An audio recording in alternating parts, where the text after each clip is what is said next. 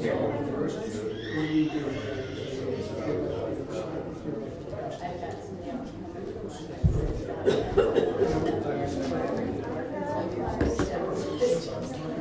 morning, everyone. Happy winter solstice. All right,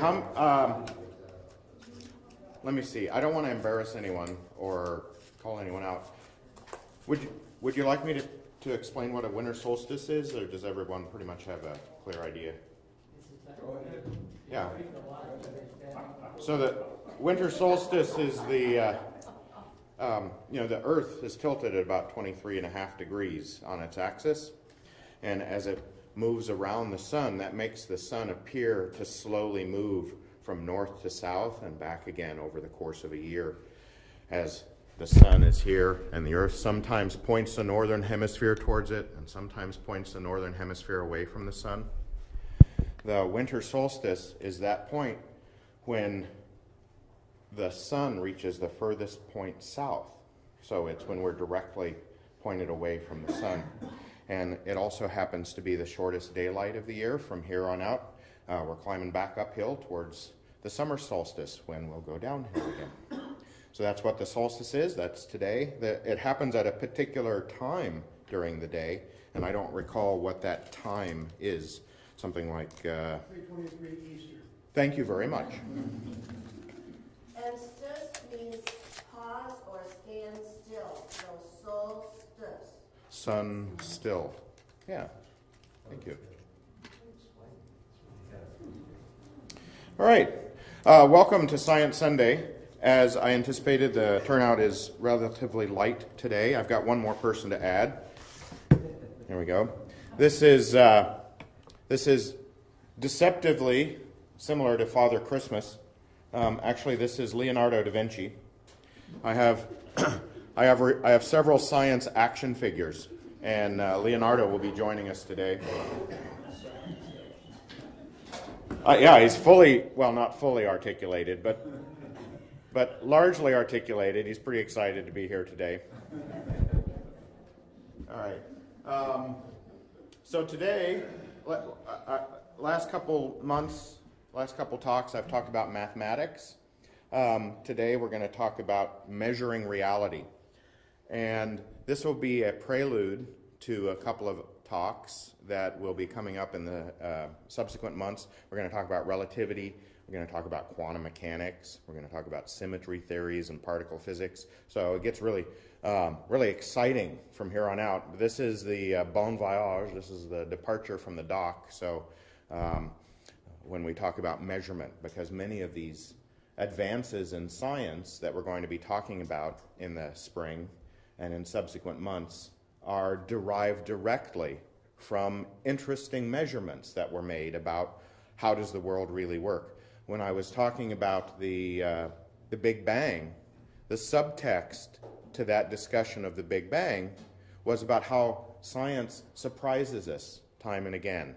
If you look up at the night sky, you have perhaps no reason to believe that that sky is in any way changing or dynamic. The stars are the same today as they were in your great-great-grandfather's or grandmother's time. So the story of the Big Bang and the story of our understanding of the universe is constantly revised as we find more information. And that information comes to us by virtue of measurement. So today we'll talk about some of that process of measurement. So the first and easiest thing that you can do to measure, as a prelude, I forgot announcements. We got a couple minutes. Thanks to the humanists of West Suburban Chicagoland, under whose auspices this program is presented, as well as jointly by virtue of the facilities and the gracious support from the DuPage Unitarian Universalist Church. The DUUC is a member chapter of the American Humanist Association. It's one of the few Unitarian churches that is explicitly a member of the humanist organization. And humanism espouses a naturalistic philosophy, an ethical worldview, and a scientific mechanism for understanding and working within the world. Those of you who are curious, I welcome you today to this free program, And if you're interested in the humanists or in the church, there are many people around that can provide you further information. We've got other programs coming up. We just finished the Humanists Human Light Holiday Celebration a week or so ago. And coming up in the second week of January on a Wednesday evening will be our January program. And at the moment it escapes me what our program is. Stephanie, do you recall? It's escaping me too. Okay. And then second Friday is your Just Views film. It's on Mexico, that I know. Okay. So lots of things going on that may be of interest to those of you who are who find some affinity with humanism. So anyway, back to measuring the universe, direct measurement. This is the way that we interact with the world. This is the way that we know not to run into walls. It's the way we know how to catch a ball. The way that we can see a flower is through direct human senses. We know about 5 canonical senses. You know, you learn this in elementary school. But the human body has many more than just 5 senses. We can also sense our orientation. We can sense temperature. We can sense pressure. There are many different aspects to our senses that are not covered just by these 5. Touch. So that's the more there. Pressure, temperature, time. We have a built-in sense of time and orientation. These are called homunculi or singular homunculus. And these are 2 homunculi. The first one is if you were to make the pieces of the body a size proportional to how relevant they were to our senses, this is what the body would look like. So we get a lot of our information through our hands, almost nothing through our kneecaps. We get a lot of information through our mouths and our eyes and our ears. On the other hand, controlling our body, this is the amount of neural machinery dedicated to controlling our body. The hands are once again large. You'll see that the ears are absent. There may be a few people who can wiggle their ears, but largely they're free of motor control. So these are 2 different representations of how our senses and how our motility is enabled by virtue of the control of our brain. And for many centuries, this kind of direct apprehension or witnessing of the world around us through our senses was a limiting factor. What is measurement? Well, as you look at the world, I like to use the word apprehend. You can apprehend the world. As you apprehend the world, you can see things that are near and things that are far, but recognizing what separates these, what is that distance, how can we measure it, sometimes is challenging to the direct human senses, right? It's probably clear if we watch the moon long enough, if we were actually in Paris, that by virtue of perspective we could see that the moon was further away than the Eiffel Tower. But how much further away? These questions of being able to quantify our measurement are also important, and we talked a little bit about that over the prior lectures with regards to mathematics. Do we always agree on measurement? Is something too hot or too cold? Right? There's a subjective element to understanding what our senses are telling us about the world. Is something 500 feet away, or is it 200 yards away? We can develop an innate sense of distances and physical phenomena that relate to the human scale.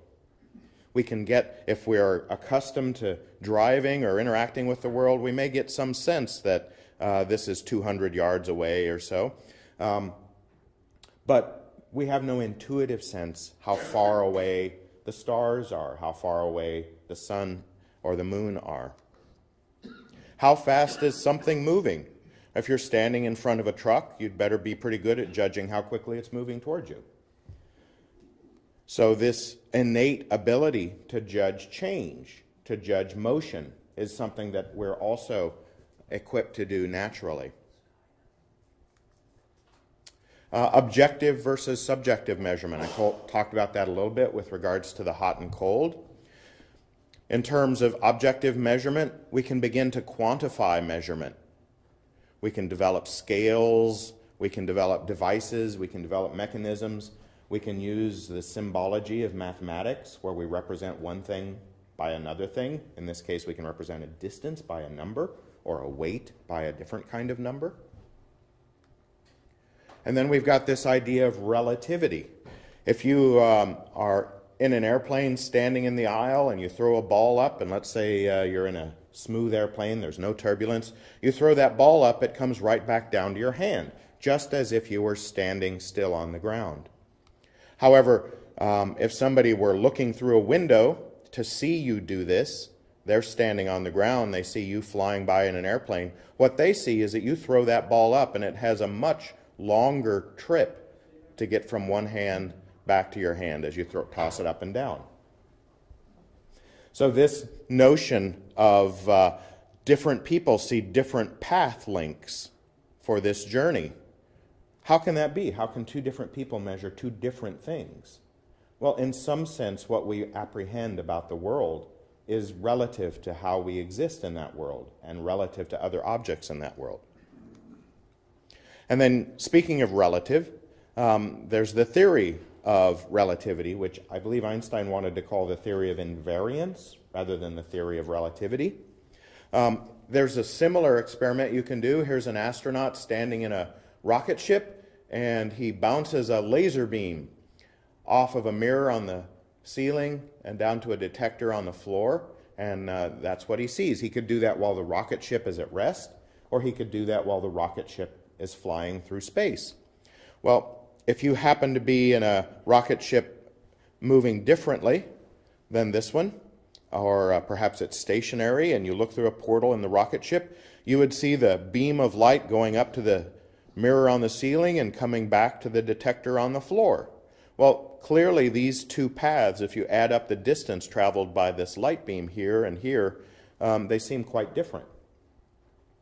We're going to talk next time, in January, we're going to talk about relativity, specifically Einstein's theory of relativity, and what the implications of this specific kind of measurement, particularly regarding light as opposed to a ball that's tossed up and caught, what that means in terms of the way reality works.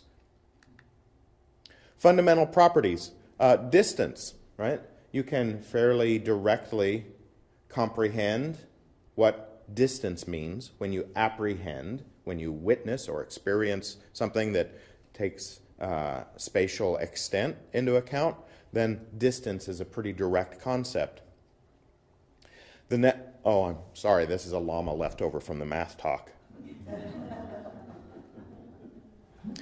Orientation, right? We can use a compass, we can use headings, we can use many other things to figure out how are we oriented with regards to other things around us.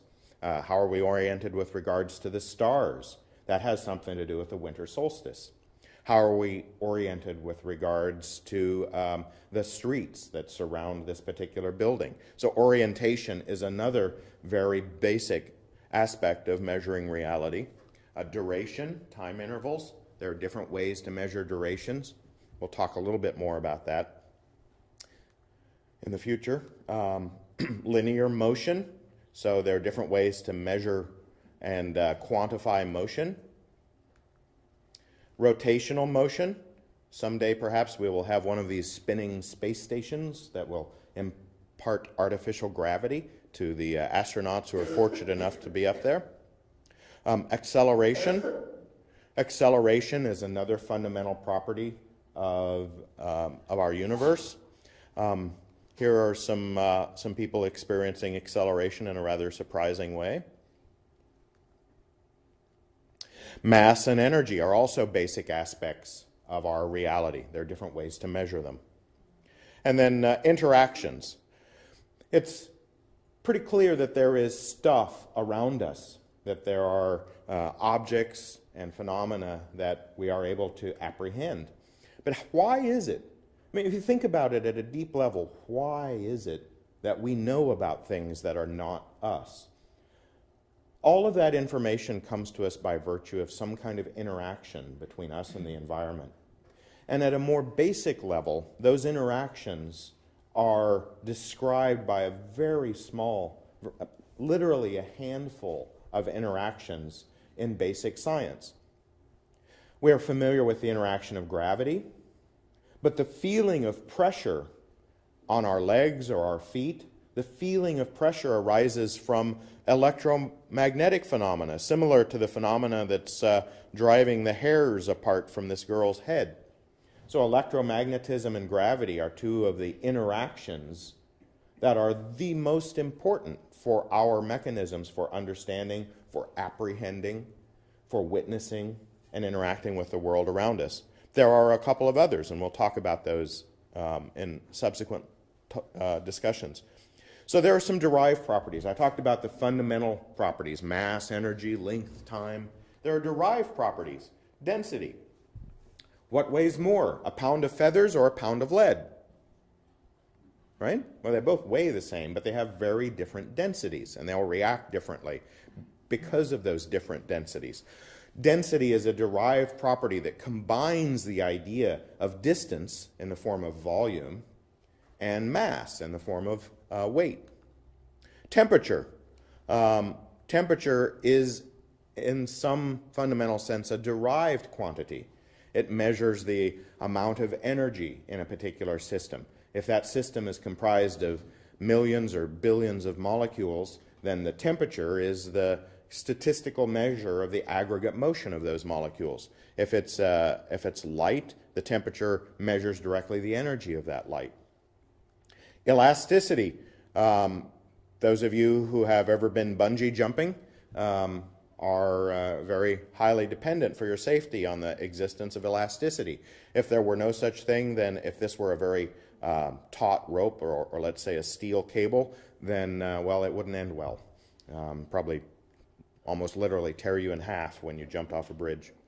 So elasticity is a property that's derived from the interactions of electromagnetism. Who would think that electromagnetism had anything to do with bungee jumping? But to a physicist, at a very deep level, anytime you measure many of the aggregate or bulk properties of a material, you're measuring a statistical characteristic that derives from one of these fundamental interactions. Same thing with viscosity, the thickness of honey compared to water. That's because of molecular electrical interactions. The refractive index of a material. Different spheres made of different material refract light differently. And the reason why those kinds of refractive indexes vary is because of very fundamental differences in the electromagnetic properties of the material. Entropy. This is a subject that's very dear to my heart, not the messy clean room thing, although that may be relevant. But entropy is a very slippery topic to try and discuss. I don't have a separate lecture about it this year, but maybe someday we'll talk about it specifically. But entropy, in a very fundamental sense, is a derived property.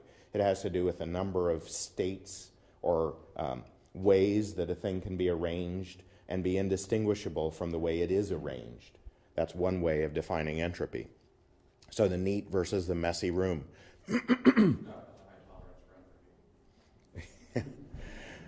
Pardon me, melting, boiling, freezing points, etc. Again, a bulk property of many materials. These are derived from innate chemical properties, which are, again, derived from typically electromagnetic phenomena. Money. One of the lectures next year will be some of the basics of economics. Well, money as a mechanism for ascribing value to something, including our work, or our efforts, or our human output, or the value of a particular good. These are derived properties, derived from the chemical nature, or the lower versus higher entropy.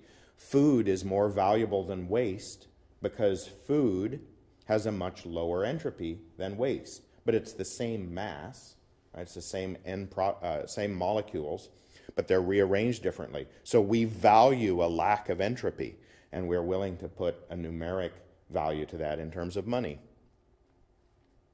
Let's talk a little bit about natural units. I just want to make sure I understand. So the two basic states you're talking about are derived and innate, right? Right. Okay, there's fewer innate. Many fewer. Okay.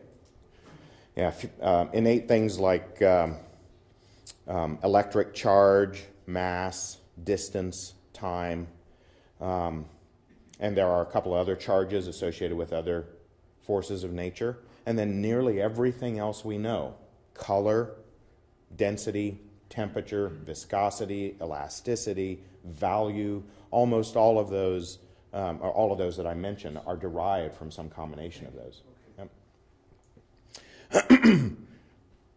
So let's talk about units and natural units.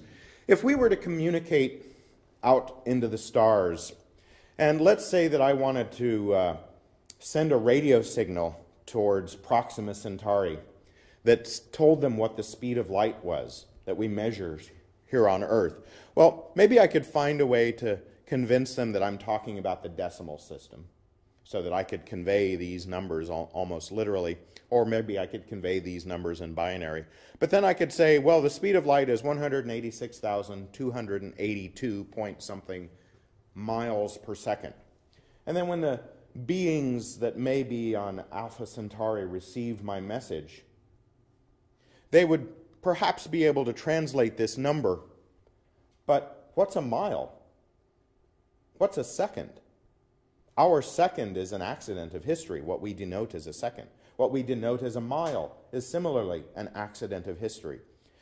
Is there a way that we can talk about nature that gets rid of these historical accidents? Is there some natural system of measurement that nature applies that we could agree on universally across cultures, across space and time, perhaps in between the stars?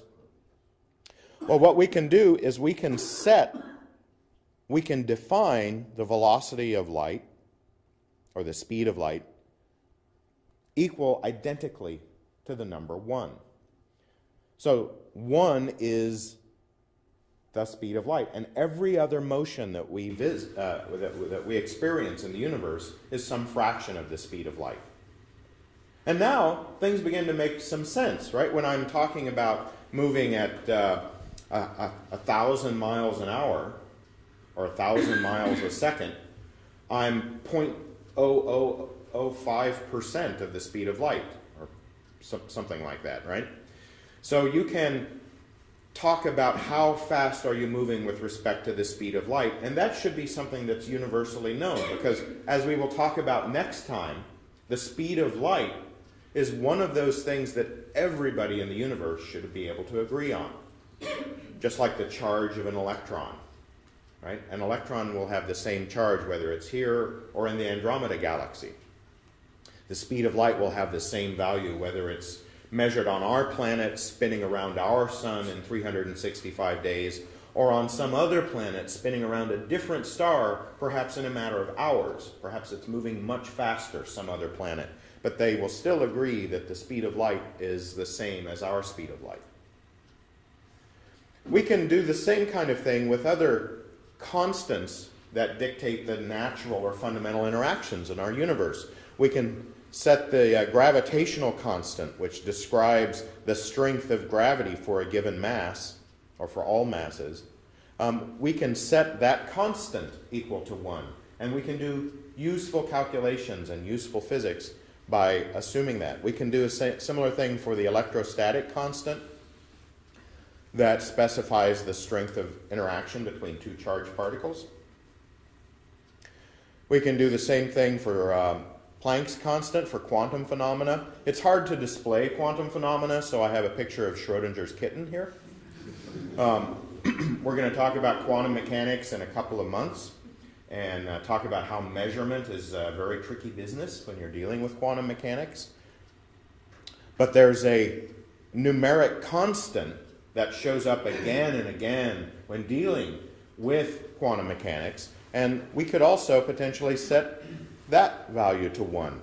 When we do that for many of our equations, many of our terms in science, then other units become just percentages, right? What percent of the speed of light? What percent of the fundamental unit of attraction of gravity? What percent of the fundamental unit of charge?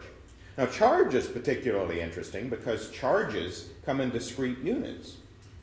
When you have a mass, you have a ball or a planet or a feather, it makes sense that that mass can take on a fairly large continuum of values. As far as we know, there's no discrete quantification of mass, with a couple of qualifications about Planck mass and whatnot. But charge very clearly comes in discrete units. You can never have less than 1 electron's worth of charge visible to you in any interaction. So every charge that we measure in the universe is always some multiple of that fundamental unit of charge. And by recognizing that nature is telling us what some of these fundamental things are, it's telling us what the fundamental speed is. It's the speed of light. It's telling us what the fundamental charge is. It's the charge on an electron, etc. That provides us a vocabulary for doing science in a fairly agnostic way, independent of our cultural, historical, or civilization biases. We could also potentially, I apologize, we could also potentially set some of our mathematical constants equal to 1, with strange implications in terms of measuring things. But doing these kinds of things allows us to communicate with aliens. I'm sorry, I misspoke here. We don't set these equal to 1. We recognize that these values, pi and e, etc., have the same value at other places in the universe. So that's a case where we don't set them to 1, but we do recognize that these fundamental values are the same fundamental values that would be measured by these fellows. Scott, didn't ancient civilizations have natural measures, units of measure anyway? I mean, long before we got scientific, we had annotation and writing and so forth. They measured everything in terms of what was real, in terms of the universe, right? Yeah, so how many moons, how this, how that, it always refers to nature. Yeah, that's an excellent distinction. Thank you for raising that. So when I talk about natural units, I'm not talking about the natural length of the forearm to measure cubits, or the natural length of the foot to measure feet, right? I'm not talking about the period it takes for the Earth to rotate on its axis to measure a day, right, and splitting that into 24 hours. That's not what I mean when I talk about natural units, although those are derived from nature. They're also derived from accidents of nature. Our foot happens to be this long. Our Earth happens to rotate at a particular speed. So those are highly context dependent. They are based upon things we apprehend about nature, but they're not fundamental or special to, they are completely special to our historical coincidences. The natural units I was talking about on the prior slide, like setting the speed of light equal to 1, nobody anywhere in the universe will ever measure a different speed of light than we measure. And by setting it equal to 1, that enables us to notate every other speed as some percentage of the speed of light. So that's the natural unit of measure. It's the one that nature says, this makes sense for divorcing the concept of measurement of speed from some historical accident. And it doesn't matter what unit they express that in, miles per second or glucose per blah blah. It doesn't matter because it's the same thing. Yeah, we do that already when we talk about light years. So light goes a distance of 1 light year. That's a unit of measure. It's the distance that a light beam will travel in empty space over the course of 1 year, right? One of our years, though. Yes, but interestingly enough, it travels 1 light year in 1 year. Light also travels 1 light second in 1 second. Light travels 1 light decade in one decade, right? So, interestingly enough, the mathematical expression of this is always 1. 1 light year per year. 1 light second per second. 1 light decade per decade. It's always 1. The speed of light, when we talk about light years, is 1. It's 1 unit of length for 1 unit of corresponding time. And that relationship between distance and time, which is a measure of speed, is inherently related to the inherent speed of light.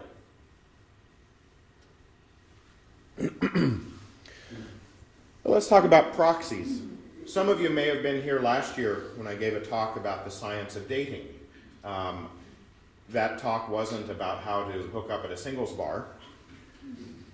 It was specifically about how do we go about, pardon me, how do we go about measuring time? Time is a very tricky thing to measure. I've thought moderately hard about it. I haven't spent days thinking about it. But in the time that I've thought about time, I haven't been able to come up with an example of how we measure time directly. Everything I've thought of, and perhaps you can go further than I, but everything I've thought of about time entails measuring some proxy for time. When we're measuring time through an hourglass, we're using the height of the sand or the volume of sand in that glass to measure time. When we use a clock, a ticking analog clock to measure time, we're using the position and motion of the hands around the clock to measure time. There are no ways that I've encountered where we measure time directly. We're always measuring time's impact on something by virtue of motion or distance. So when we're talking about measuring time, we're really typically talking about measuring some proxy. So here's a lady standing next to layers of rock, and you may recall from my talk about the science of dating that those layers are laid down at varying rates. So it's not necessarily true that from this white layer to this red layer is 5 years, because those little layers in between. Maybe it's 1,000,000 years, and maybe a similar distance up here is 10 million years. The rate of deposition for different sediments and different contexts and nature may vary. But we can still use things related to nature's clock. And some of the best clocks that we know of in nature are atomic processes, specifically nuclear decay. As far as we've been able to tell, nuclear decay happens at the same rate throughout the history of the universe for a given material. And that has opened up an immense vista for being able to measure time and correlate different measures of time, whether it's layers in sediment or layers in an ice core or rings in a tree. We can use this atomic decay dating as a natural point of reference for measuring many other times. Time can also be a proxy for distance. Laser and sonar rangefinders. When you use a laser rangefinder, it sends out a pulse of light to an object, and that pulse bounces back. Well, how does the rangefinder know how far that is? Right? Does it thread out some kind of tape measure and then reel it back in, which is what we can do without light? No. Of course, it measures the time it takes for the light to get from one point back to the other. So there, again, we're using time as a proxy for measuring distance. Right? If it takes 1 second for light to go to a target and come back, then we know that it's 186,000 miles away. If it takes 1.5 seconds, we know that it's as far away as the moon. So we can use time as a proxy for distance. We can use spring compression as a proxy for mass in one of these devices. It's a bathroom scale. We've got kitchen scales. We've got other ways of using one phenomena, using one measure, say distance or compression or tension. We can use that as a proxy for measuring some other physical characteristic. Here's another one. This is a map of the distribution of different tree types in the United States from 1960 to 1990. So we've got the dark red is maple and beech and birch, trees associated typically with the far north. And we've got oaks, which are the greens and the yellows. And then if we project the distribution of forests into the future, 2070 through 2100, by virtue of knowing that the climate is changing, then we can use this map of the distribution of forests as a proxy for telling us, well, the temperatures must be warmer up here. So nature provides us many opportunities to measure one thing by virtue of measuring a different proxy. Light. In basic physics and astronomy, light is the ultimate proxy. I told you about a laser rangefinder, how you can use the time it takes a laser beam to get to an object and bounce back to you as a mechanism for measuring distance. Well, light is the ultimate proxy. Here we've got spectra. This is for hydrogen. You see this bright line here? That bright line is a characteristic that will always show up when you, let's say, heat up hydrogen. Hydrogen will always glow with this characteristic set of colors, and most prominent will be these bright lines here. We have a similar thing for helium and lithium and oxygen and carbon. You see that carbon has several different bright lines. And neon. If you remember, neon streetlights are reddish orange. Well, look at all of the bright lines in the red, yellow, and orange part of the spectrum that is an inherent property of neon gas. So we can use the color of something. We can carefully analyze the light emitted by different atoms to understand what those atoms are. We know that there is hydrogen in the Andromeda Galaxy because we can see this kind of light coming from the Andromeda Galaxy. We don't have to go there and take a sample and bring it back to our laboratories. We know that the furthest galaxies visible, which are so distant that it would have taken light about 13 billion years or 12 billion years to reach them, we know that those distant galaxies also have hydrogen and helium and lithium and oxygen in them. So the fact that atomic composition can be seen, literally seen, to be the same across the universe tells us that we're pretty safe in saying that many of the laws of nature that give rise to these, the way electrons behave in atoms, the weight of atoms and atomic particles, we have a pretty good idea for saying that all of those things are constant through space. But remember, those galaxies are 13 billion light years away, which means that the light that we're receiving from them was generated 13 billion years ago.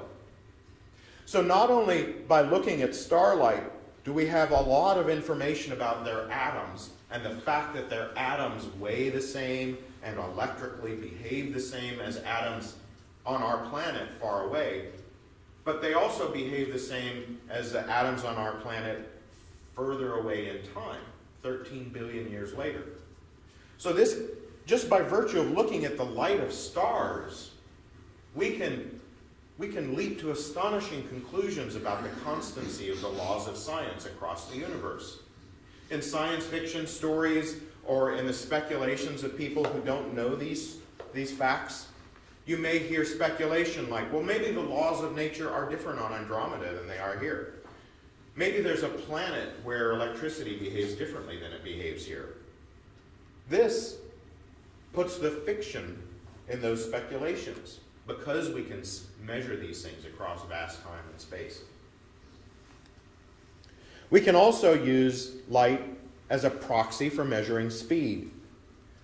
So here is, I don't know, let's say this is oxygen. This may be an oxygen spectra of an oxygen atom at rest. And as you move relatively toward this, then these spectral lines will be shifted a little bit towards the blue end of the spectrum. And as you move away from it, it'll be shifted a little towards the red end of the spectrum. You can see that these lines don't quite line up. There's a little shift. And that's called the red shift or the blue shift. So we can recognize, let's say that this is oxygen here on Earth, but when we look up at the stars, we may see a star that has a very similar pattern of lines, but it's shifted within the spectrum. What does that tell us about that star? Well, it's moving. Right. So we can use light not just in terms of bouncing it off of those stars like a radar gun, but we can use the inherent property of the light that we get from those stars to tell us how fast they're moving. That's amazing. These things are quintillions of miles away, and we get a lot of information about what comprises them in terms of their atoms and how they're moving just by looking at their light. Light can also tell us molecular composition. This is molecular hydrogen. This is regular hydrogen. Remember how simple our spectrum of hydrogen was on the prior view? It's just a couple of lines. Well, if you combine two hydrogen atoms together and make a molecule of hydrogen, the spectrum becomes a lot more complicated. But it's still distinct to a hydrogen molecule. And we can similarly derive or measure these spectrums for many other molecules. And using this mechanism, we can look at something like the Orion Nebula and know that it has organic molecules in it. We don't have to go there and open a vial and capture some molecules and bring them back to Earth. We can use the inherent properties of light to recognize that there are organic molecules in space. And how wonderful is that? Right? They're called organic molecules because they entail carbon as one of their constituents. But we've seen relatively complex organic molecules in space. Now, these aren't at all to be presumed to be the molecules emitted by or entailed in the products of life, right? You don't need a living creature to have methane. And we do measure methane in the stars. In fact, we measure methane on Mars. But we need to have organic molecules to even have the possibility of life. And I believe the first lecture I'll be giving next year, I think it's in September, is going to be how can organic molecules turn into life. It's something called abiogenesis, and we'll be talking about that. But for today's purposes, just recognizing that we can detect organic molecules far away in the cosmos is a very interesting thing. We can also use light to measure temperature. People in here may be familiar with photography, either analog photography or digital photography, and you've got something on your camera called white balance. What does white balance mean? White balance is a way of characterizing the color of the ambient light around you, and that's related to temperature. So you'll notice that the light in this room has a nice, warm, kind of orangish red cast to it.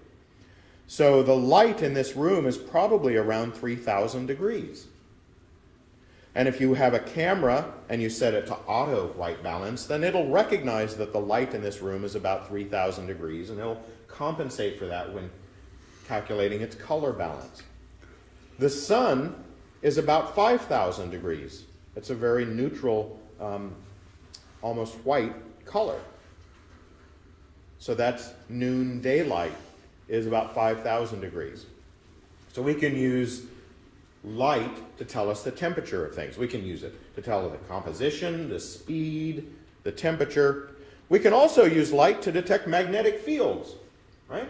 If you put an atom, this happens to be, it looks like zinc, if you put atom of zinc in a magnetic field, then its spectral line, its characteristic color, will split into 3 closely spaced colors. That only happens in a magnetic field. So we can detect magnetic fields associated with stars or regions in space by detecting the influence of that magnetic field on the spectral line. We can also use light to detect gravity. There's a couple of ways for that.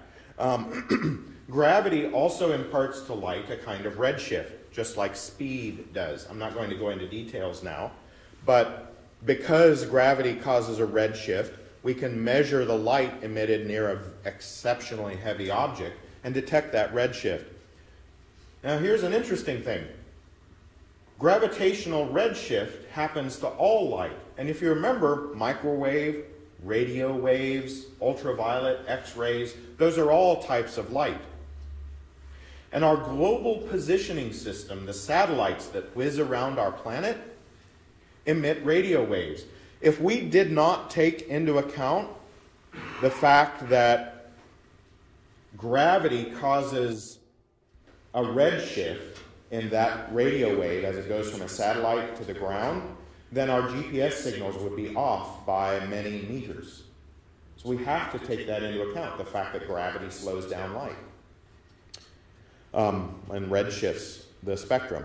Another way that gravity influences light, you've heard of gravitational lensing, perhaps, or if you put a heavy thing in front of the path of light coming from a galaxy or a star, then that light from that most distant galaxy or star could bend around the heavy thing, and you can actually get a lensing phenomena in space. Again, all of that is told to us by light. Light is a wonderful and the ultimate proxy. And finally, there's been some talk over the past summer, it's still being hotly debated whether light allows us to measure gravity waves in the infant universe. One of the aspects of light that can be measured is its polarization. And by measuring polarization in the cosmic microwave background radiation, we talked about that CMB in the first lecture about the Big Bang. By measuring the polarization of light, which is very technically challenging, the signal is so weak that it's exceptionally challenging. And some people think that detecting this signal is more detecting noise than a real signal. But if, in fact, there is a particular kind of polarization in the light from when the universe was very young and hot, that polarization could quite clearly and cleverly be explained by the presence of gravity waves. Symmetry. Yeah. All these answers you gave were a little bit more. Uh-huh. And I'm wondering, especially when Oh, thank you very much. the discussion of gravity made me wonder, is there some way that light could help anticipate earthquakes or volcanoes? Because if the Earth is doing something different chemically, would light pick that up? Well, yes and no. So there are, when I talked about the science of dating, one of the things that I found during my research of that is that the light, the fluorescent light that you can get from minerals, can have a lot to do with the temperature or pressure under which that mineral exists, or it can also be affected by the history of pressure and temperature of a particular mineral. So we can use light to probe the history or the current stressors or temperatures that are impacting the crystal arrangement of different minerals in the Earth. But unfortunately, most of the minerals in the Earth are opaque. So getting light from inside a fault and measuring the stress in that fault by virtue of measuring the light signature within that tectonic fault would probably be impractical.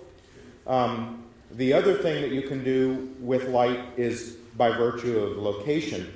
I read a book, I can't think of the name of it right now. I apologize, but I read a book last summer that talked about measuring the height of Mount Everest. And Mount Everest is uplifting because the Hindu subcontinent or the Indian subcontinent is crashing into the Asian continent. And that smashing is happening at a very slow speed, but it's causing the Himalayas to lift up over time. And one of the ways they've used to measure the height of Mount Everest is by bouncing a light beam off of a mirror placed on Mount Everest. So you can measure the movements of Earth by virtue of light beams, and we do that. And by the way, the book was about the height of Everest is changing all the time, slowly, but it's changing. So when you ask, what is the height of Mount Everest, do you mean today? Or do you mean yesterday?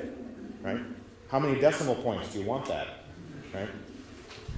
It's a good book. I can't remember the title. I apologize. I think I have my Kindle with me. I could look it up. So constant measurements. So I talked about how we can measure things that are constant across time. We know that the electrical properties of atoms are constant across time and space. Well, there's a theorem that says because physical phenomena are the same across time, we know that energy is conserved. And we'll talk about this in more depth when I have the symmetry discussion in a few months.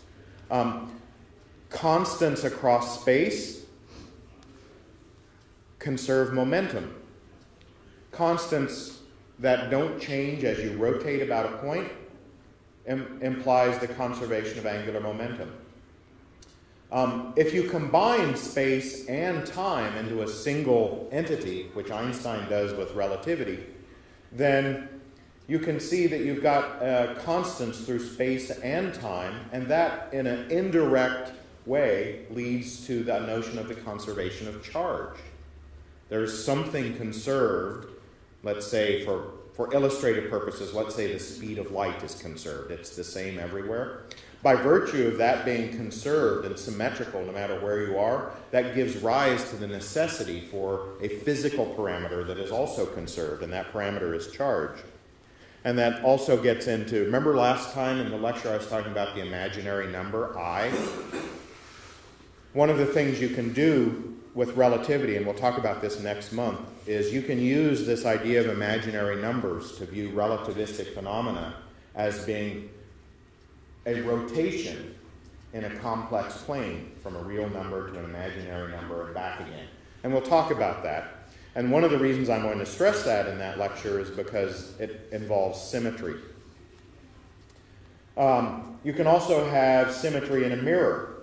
If you swap plus x for minus x, or plus y for minus y, or plus time for minus time, if you swap any of these single variables in natural phenomena, you end up with something that is generally conserved. And that thing is called parity. Some of you who keep up with science articles may have heard something called parity violations in particle physics. Parity means you're swapping a plus for a minus. Remember we talked about that in the math talk too, where you can flip-flop between plus and minus?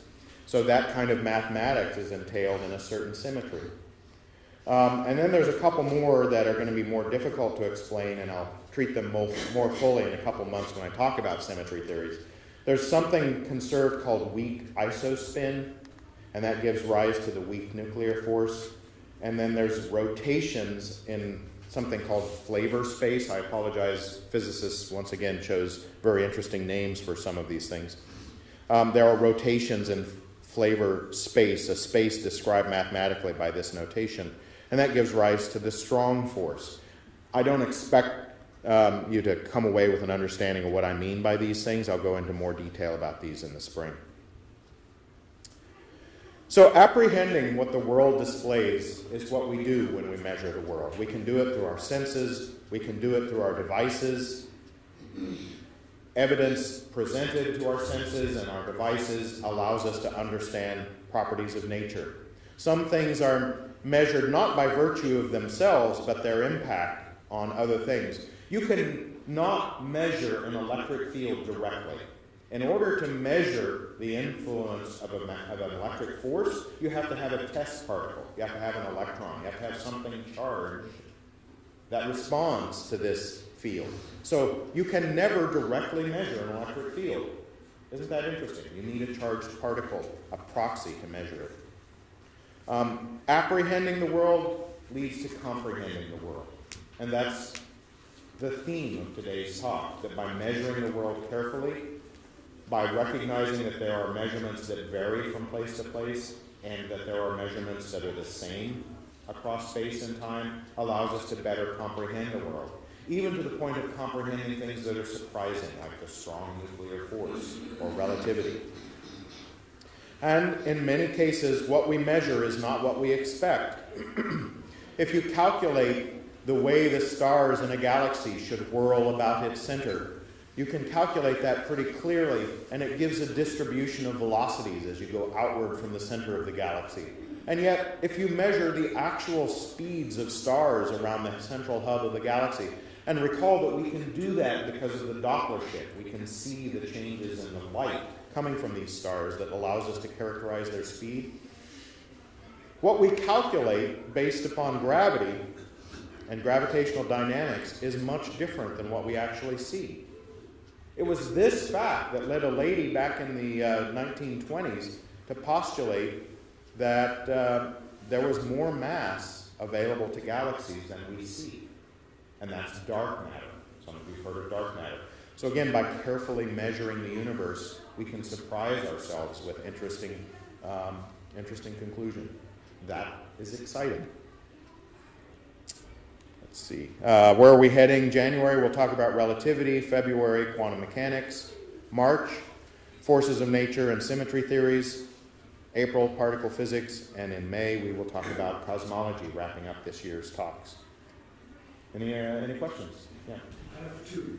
Okay. One, as time goes on, we seem to be discovering more constants to add to the list, right? I mean, as science progresses, keep adding to the list. Pretty slowly, but Right. occasionally. Okay. The question is, have we ever disproved any?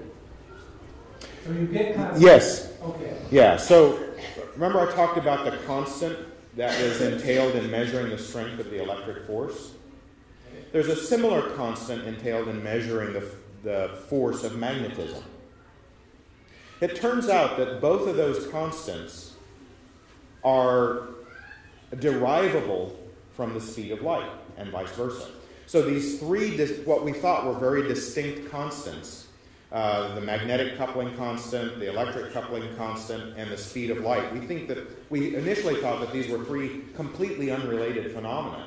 It turns out that they're all aspects of a single underlying property of spacetime. So we refine our ability to measure constants to ever greater and greater precision. That's one way that we change our knowledge of the constants. And the other way is that we sometimes find that what we thought were distinct phenomena are actually unified. And I'll talk about that in particle physics, where electromagnetism. So first of all, electricity and magnetism are aspects of the same thing. That was surprising, right? What does a bar magnet have to do with somebody's hair standing up because of an electric charge? Unifying electricity and magnetism was a great discovery of the 19th century. Well, in the 20th century, they unified electromagnetism and the weak nuclear force. It's called the electroweak theory. So what we thought were completely distinct and separate aspects of nature are manifestations of a simple, single underlying phenomena. And when you hear people talking about the grand unified theory of nature, if you saw the movie about Stephen Hawking, he said he wanted to write one equation that described the universe.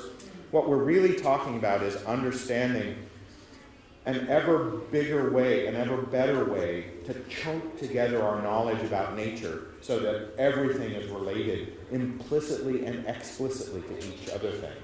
So that you could potentially, just like taking the constant for magnetism and electricity and the speed of light and the constants that describe the weak nuclear force and bundling them all up under one phenomena, we'd like to be able to do that with every constant of nature and show that they are necessarily an aspect of some single property of our universe.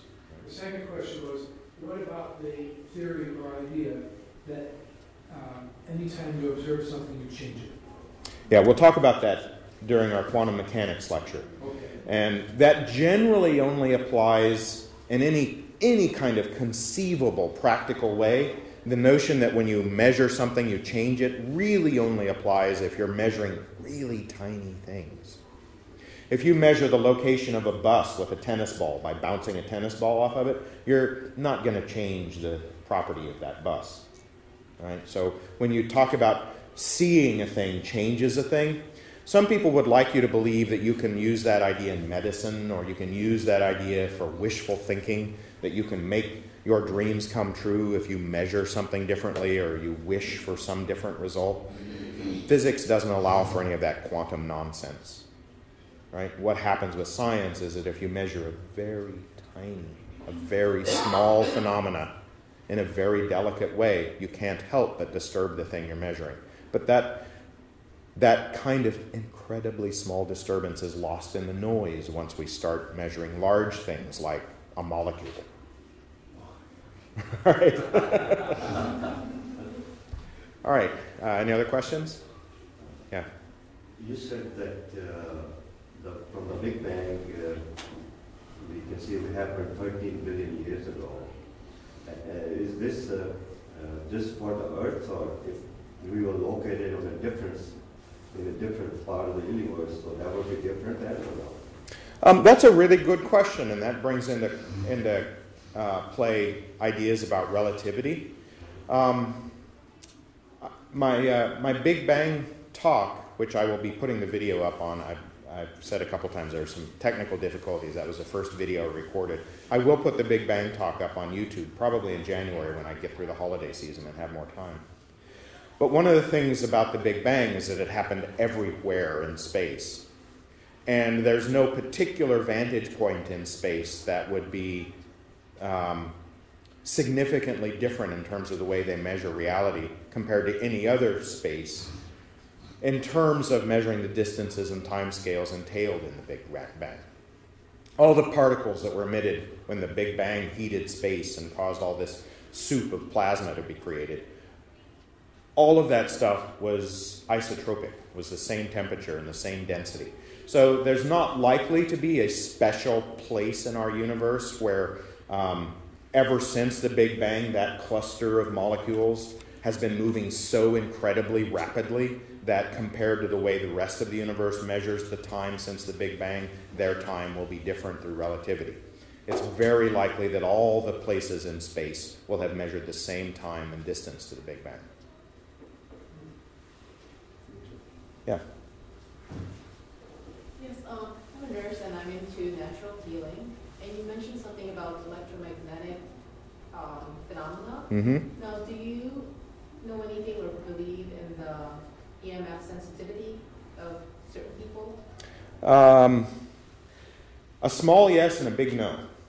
The small yes is there have been scientific experiments that show that humans may have a latent ability to detect magnetic fields, just like it's been proved that birds have the ability to detect magnetic fields. In fact, there's a deposit of minerals in the skull, the forehead of birds, that is implicated in their ability to orient on a magnetic field. It may be that's kind of inconclusive whether or not humans have a residual similar ability to at least detect a magnetic field. But in the larger context, and you can detect an electric field when your hair stands on end, right? But in the larger context of it having an impact on the biochemistry of an organism, it's pretty unlikely.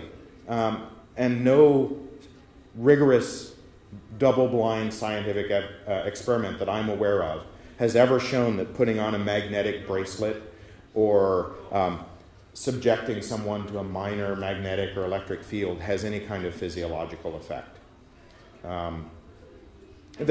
There are cases with electric eels and whatnot where electricity or magnetism is implicated in the biology of the creature, but it doesn't seem to have any bearing to what science has been able to measure about human physiology. I know it's still an ongoing research, right? Yes, there are still some people looking for the phenomena, but people who have looked in the past haven't found anything. Yes? We were talking about that, but doesn't your blood have hemoglobin and a magnet? Yes. More hemoglobin, so you could increase blood flow in the part of the body. Yeah, that's what MRI's magnetic resonance imaging do. I mean, like, for the magnetic healing, though, if you can increase blood flow to an area of the body, you bring more nutrition to it, maybe it repairs it. I haven't done the calculation myself, but my guess is you could look it up on the internet and see that the actual force imparted deviates your blood cells, the small amount of iron in the hemoglobin of your red blood cells. And if you put a strong magnet on your wrist, you can probably calculate how much those red blood cells will deviate from their trajectory as they're compelled along by the pressure in your veins. And my suspicion, I don't know this for certain, but my suspicion is that if you calculate that out, it'll be a very trivial effect compared to the impelling force of your blood pressure. What was the question? Putting a magnet on you might redirect your blood flow because blood has iron in it. I suspect, I'm not an expert in this, I haven't done the calculation myself, but I suspect that if that were true, we'd see magnets used all over the place by physicians. It would be widely implemented anytime we had an injury. I suspect that if you were to calculate the magnetic force on a red blood cell by virtue of a magnet placed on you, it would be trivial compared to the force of the blood pressure pushing it along in its normal trajectory. The force of an MRI in that case would probably rip the iron out of the blood. If that were true, yeah, because the strength of the magnetic field in an MRI is, I mean, an MRI is about 1,000,000 times stronger than a rare earth magnet. yeah. So your blood would fly out of your body. It's a good point. Thank you very much. What was this for?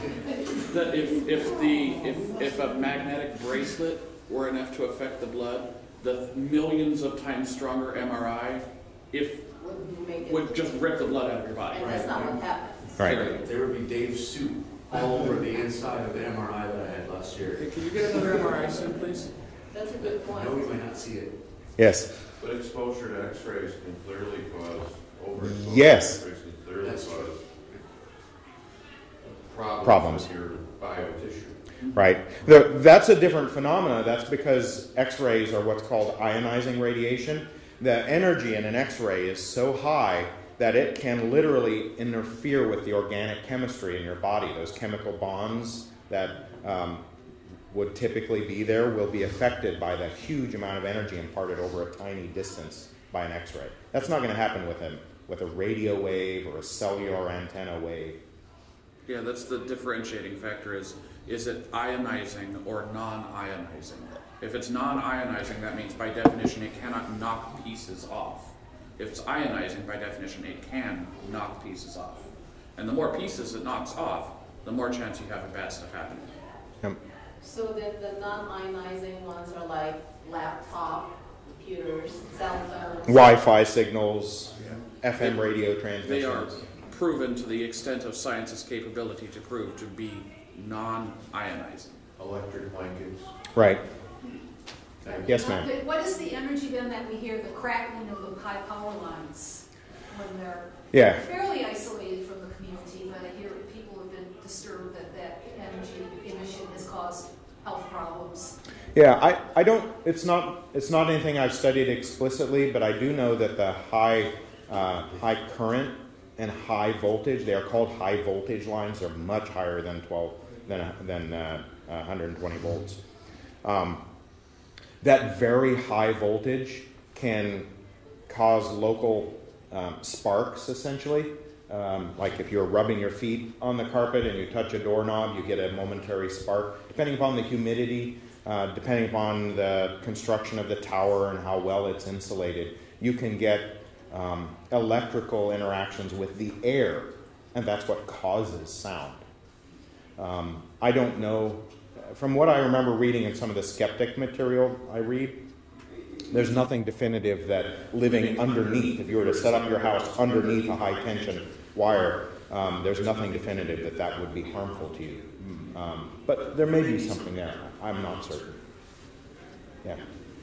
Yeah, see, that's the thing. There's still a lot of unknown that science have not, dealt with or proven. And like when you talk about EMF, I know that there are people sensitive to it, and there are people that are not. There are people that they don't even have any problem with it. But so it's like I'm very curious about like future discoveries about that. So one of the things that's interesting to me about those kinds of things, you've heard of Reiki therapy, where you wave your hands over somebody and you impart your energy into their energy. Yeah, I'm not sure if I believe in But I applaud your skepticism, because what is often entailed in those kinds of phenomena is that if you have somebody who walks up to you and says, "I'm going to make you feel better. You should feel the warmth coming out of my body. You should start breathing more easily. You should start to feel the blood flowing more easily." I'm giving all kinds of really powerful suggestions to that person about how they should feel. Right? And science tries to be very careful about not biasing people.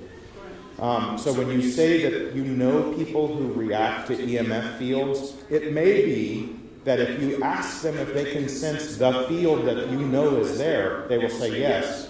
But if you try to be scientific about it and say, "Can you sense the field that I know is there?" when you're actually tricking them, you know there is no field there, they're likely to still say yes. "Oh yes, I can feel that."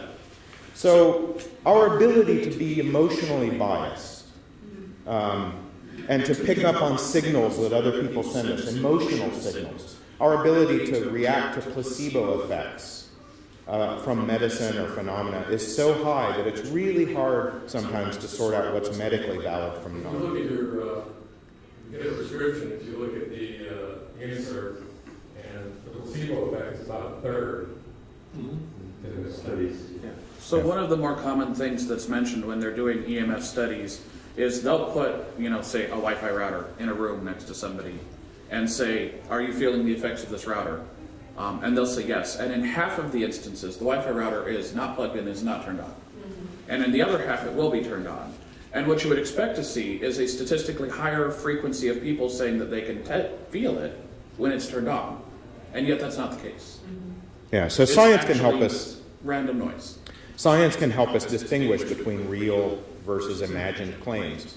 And, it doesn't necessarily have to do with the integrity of the people making the claims. A Reiki practitioner may believe inherently that they're doing something good and beneficial for humanity. They may not be trying to cheat anybody out of money when they charge $10 for a session. But when science looks at that and they find no causal phenomena that is relevant, then that's why I personally am doing this series of lectures, is that hopefully a better understanding of fundamental science can help us all separate the wheat from the chaff, separate the signal from the noise, understand better what's possible about reality. If you have more you'd like to discuss with me, maybe we can talk afterwards. Is there anyone else that has any questions? Yes. With regard to the power lines, that was studied by the National Academy of Sciences Natural Research Group decades ago and found nothing statistical associated with power lines. Okay, thank you for that. So you can look it up, I'm sure the studies are Yeah. Before you let everybody walk away, there will be a foodie thing afterwards. Oh yeah, we're going to go at least 3 of us, and as many as we want. We're going to go to was it Tom and Eddie's? Just a block and a half down here, a little sandwich shop for lunch. If people would like to join us, just we can congregate there in the hall afterwards. You're welcome to continue the discussion. Someone else had a question? I was going to say that when you hear noises from high power lines, what's happening is the insulators are right now over time. And guys have the insulators. There's a gap to ground essentially from the high voltage line. And it ionizes the air to the ground with power. And that's why you hear that buzz. But it doesn't mean anything past that, really. Thank you. Yes. Tonight at 7 there will be a solstice program here at the church, and anybody who is interested in sort of a eclectic celebration of community is welcome to come to that. You Wonderful. guys wearing costumes? I don't know. I'm unable to come tonight, but I know in the past it's a warm and fuzzy and sort of interesting. If you would like to wear a costume, I'm sure nobody. No. I just want to know what to expect, that's all. Well, thank you all for coming again today. We'll see you next month for relativity.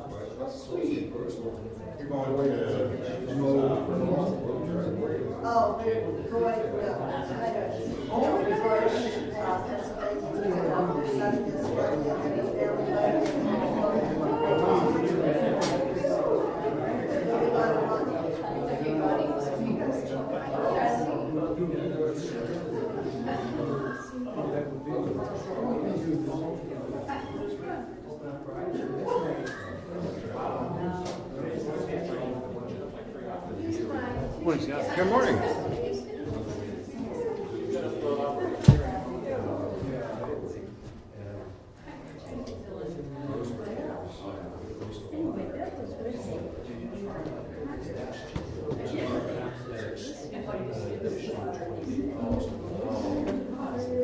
They've got a new laptop here in the church, trying to get it to work.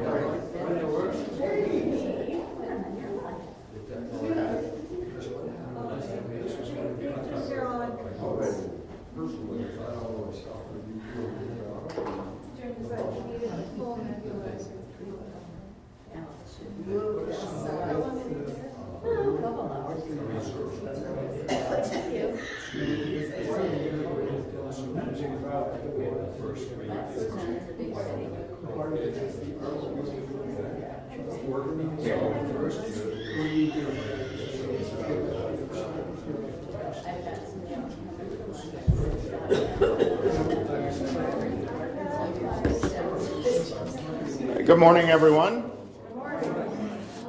Happy winter solstice. All right, let me see. I don't want to embarrass anyone or call anyone out. Would you like me to explain what a winter solstice is, or does everyone pretty much have a clear idea? Yeah. So the winter solstice is the Earth is tilted at about 23.5 degrees on its axis. And as it moves around the sun, that makes the sun appear to slowly move from north to south and back again over the course of a year. As the sun is here and the earth sometimes points the northern hemisphere towards it and sometimes points the northern hemisphere away from the sun. The winter solstice is that point when the sun reaches the furthest point south. So it's when we're directly pointed away from the sun. And it also happens to be the shortest daylight of the year from here on out. We're climbing back uphill towards the summer solstice when we'll go downhill again. So that's what the solstice is. That's today. It happens at a particular time during the day, and I don't recall what that time is. Something like... 3:23 Eastern. Thank you very much. And stis means pause or stand still. So solstice. Sun still. Yeah. Thank you. All right. Welcome to Science Sunday. As I anticipated, the turnout is relatively light today. I've got one more person to add. There we go. This is deceptive.